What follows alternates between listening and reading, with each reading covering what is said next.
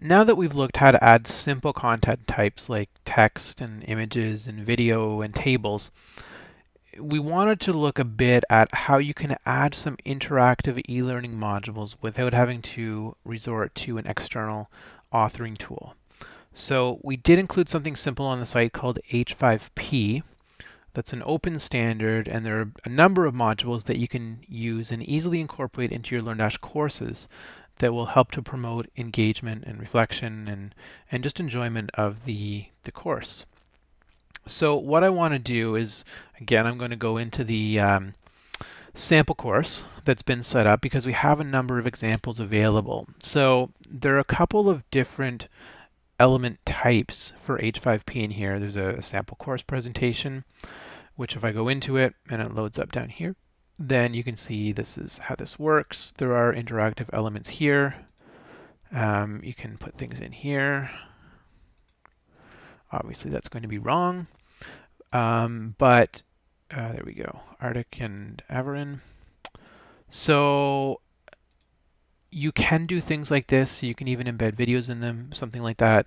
It's kind of a simpler but less flexible alternative to software like Captivate or Storyline or Rise or Lectora or iSpring or any of those other types of e-learning authoring tools that can also be used, but they do have a very high learning curve and are quite expensive.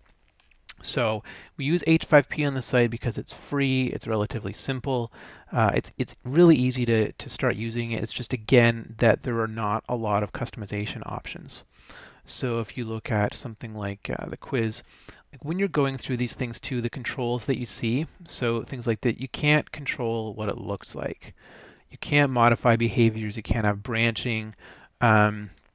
So a lot of things that more interactive tools would allow you to do, like I'm going to get these wrong, you can't do with H5P. But in terms of a simple intervention, an easy way to add some interactivity to your e-learning content, it's still a great thing to include and something we try to use on most of our sites if there's an opportunity. So again, like changing these icons, these buttons, customization is very limited.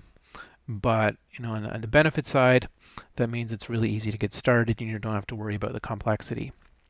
So let's take a look at this lesson in particular and how we set this up. So I'm just going to edit that again, and if I go in here, you can see it's just another instance where we have a shortcode and an ID there. So there's also a button for this one. So for anything you have created, it would show up here. You can click insert, it's going to put it in there. Otherwise, just kind of similar to the tables that we showed in the last video, you'd be able to set it up first and get a shortcode as you're authoring it that you can embed on a page. So this particular one is ID 5. So I'm going to start off by looking at how this was set up. So this is the existing one. I'm going to go into H5P Content, and let's take a look at H5P. And in here you can see it's got 8 sample H5P modules set up. You can see it's got the content type here, so there are 2 course presentations and interactive video. Of course, you need to know what these module types are. So what we suggest for that is that you, and there'll be a link in the lesson itself, take a look at the H5P site. So on the H5P site, they've got a listing of the different content types that are available. One important note though, for any new ones, it is possible that they would show up on this page before they show up in LP. So there could be a slight lag here. There wouldn't be many, and it's going to be unusual when that's the case, but it is possible that it's not necessarily a one-to-one match for the content types. So for any of these things, like the one we were looking at was, so number 5 was a question set. So if I take a look at this question set, then I can see an example on this site. So it's the example I was already using. And then here, it's just helpful for anywhere we don't have samples, like what do we not have a sample of? I don't think we have the memory game. So you can try this out, see how it works. And there we go, we got a match. I'm not paying attention at all, unfortunately. Anyway, you can match these things up, and you can see exactly how this works. There we go, we got the match. All right, and then obviously I've got too many card turns. Anyway, this is a good way of getting an idea of how things work before you actually use them on your site. And for some of them, there will be some documentation. This one does not have anything. Let's go to interactive video, because that one's a bit more complex. There are some instructions then here, but it's very limited.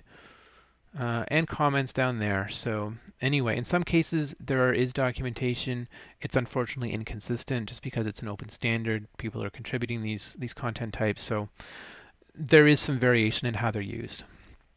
Anyway, so we've got this one that we created. This is number 5. We can go ahead and edit that just so you can see how it's been set up, and you can see there's not much we can do with it if I scroll down the page. So there are not a lot of options. What we would do here is we can control, what the score is for passing if we want to have a pass threshold. In this case, you can see we've got question ordering, so we can move things around if we need to. This is a multiple choice question. Here are the different question types that we can include in this simple quiz. So this multiple choice one, here is the question here. You can just click on it to edit it. Down here you've got your correct answer and your distractors. Yes, distractors down here. All right. So in most cases it's pretty self-explanatory. You would just go through and populate these things. You can see there are a limited number of settings you can define for the content types, but it is pretty limited. So this is a relatively simple one. Some of them do get more complex if I go into the interactive video, as that one is a little more difficult to work with. Let's take a look at that one. So in that case then, I'm just going to close that. So we have a video here. We can add interactions to it. So this is how we do that. You can see there are a lot of controls here. This one does get a little more complex. So there are some instructions as you go through it, how to work with different things. And there are a lot of things that you can test here. So if you wanted a question here, I could put something in there and I could say, have a question there. Let me go ahead and remove that. There is a bit of trial and error. We're not covering the details of all of these in the documentation or in this screencast. The best thing you can do again is to check out the H5P site and get a better feel for exactly how things work. So let's just suppose that I am setting up a new H5P content type. I'm just going to set up a simple quiz, and I'm just going to use what did I want here? The question set. So the one that we looked at briefly before, this is fine. I'm going to add a single multiple choice question. And I'm going to say correct and choose that as correct. And I'm going to say this one is incorrect. And that's all I needed, just the 2 of them. That looks fine. I'm not going to change anything else. And I'm going to now publish that, and that's going to create it. And when I create it, it's going to let me test it here if I want to, and then this gives me the shortcode. Of course, as we saw when we were editing the other one, though, there is the option. There's the button here to add the H5P content. So let me just say this is a sample quiz for screencast, and use that. Actually, yeah, that's fine. It's unique enough. So I could drop the shortcode in here. I could also choose it from here. It's this one. I know that it's modified a minute ago.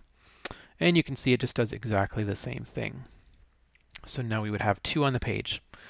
And if I publish that and take a look at it again in the front end, let's wait for that to load, go into the front end, and now we have what I set up here. So let's do that, check it. It's correct.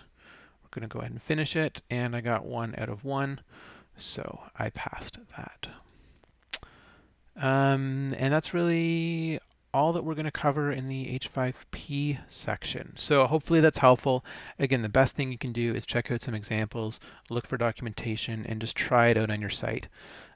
So when you get into LP, try creating a new H5P module and then just test it in the front end. Now, hopefully all of this is helpful and does give you a bit of insight in terms of the types of media and interactive content types you can have on your LP site. In the next section, we're going to be looking more at forms.